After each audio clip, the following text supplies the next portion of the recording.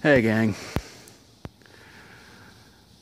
how many of you out there watching this right now can sit there and go, that thing? I'm here at, I have no idea. It's, some place that sells, well, let's kind of get a little scan over it. See a lot of stuff in here. I'm guessing it's supposed to be sort of like some sort of thrift store or something like that. I'm not really sure. But I walk by here quite often, and I would see that lawnmower, and I wanted to come down here and do a quick video sharing some lawnmower horror stories with you guys, especially with one of those bad boys there. I guess it kind of starts with, back when I was still going to school, and school let out, and of course, my parents would always tell me, like, go out there and get a summer job, and I would, and I would try to do like yard work, lawn mowing, that sort of thing. And one time I went to go work for this older man. And I saw that sitting outside of his shed, and I thought, okay, well, obviously he wants me to use that, so I did. And so I went and grabbed it and started trying to push the thing, and the wheels wouldn't hardly move, and the blades wouldn't hardly cut the grass. And after about 20 minutes, he comes outside and he goes, "What are you doing?" And I said, "I'm trying to cut your grass with this thing." He goes, "Why?"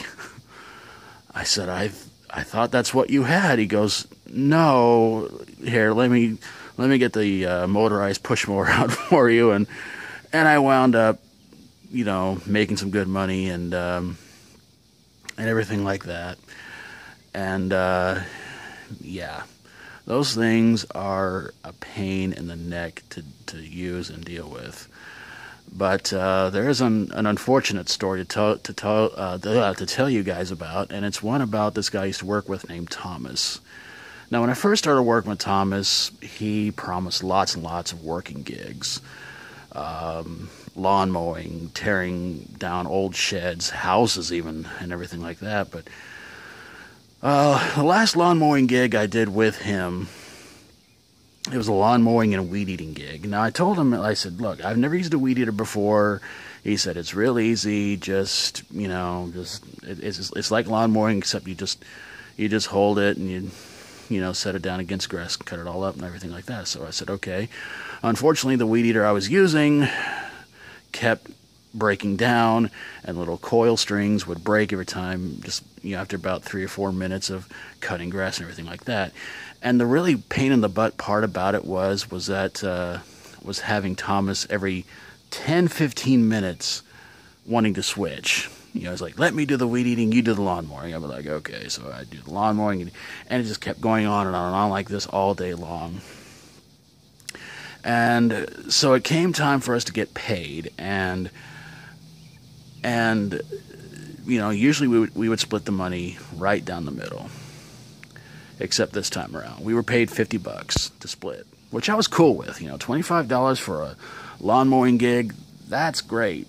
That's more than enough for me to say, "Hey, cool deal on." So it comes time for me to go get the money, and he sits there and tells me, "Oh, well, I had to take about 35 out of the 50 because well, my son and I needed it for groceries and stuff like that." So I went, "That's cool, no big deal." And then I later on found out from his ex-girlfriend that it turns out that he was really using most of the money for his chewing tobacco, because Thomas had a really bad tobacco spitting habit. So after that, I pretty much just anytime he came and said, "Oh, I got a big paying gig for the both of us," something like that, I would tell him, "Oh, sorry, dude, I'm too busy." And I saw him around, I think it was around late last year, and honestly, gang, he looks in really, really, really bad shape. But he's still dipping. So that to me is like, dude, your health is bad, you look terrible, and yet you're still dipping. Okay. Some people never learn, I guess. And And he still tried to offer me more gigs, and I said, "No, man, I'm busy. I got lots of gigs around town, and I'm working for the roommates, stuff like that." So, I told him I do yard sales once a month and everything like that. So I make pretty good money from that. And he goes, "Oh, okay, that's all right, that's cool." And I'm like, "Yeah." And I thought, dude, in the shape you're in, you ought to be lucky. You can even leave the house and go walking around town. So yeah. So there's my lawnmower horror stories, I guess you could say, especially with one of those things. And I gotta ask you, gang, if you've ever used one of those, please share your own personal horror stories of using one of those things down in the comments below. Or if you'd like to do a story video based on it, love to hear from you guys and love to check it out sometime. And if you like my videos, please feel free to subscribe.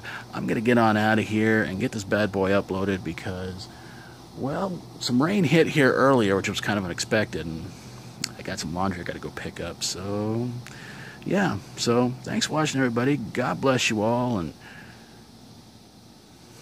I hate that lawnmower. Take care of yourselves. Thanks for watching, and as always, stay strong and rock on.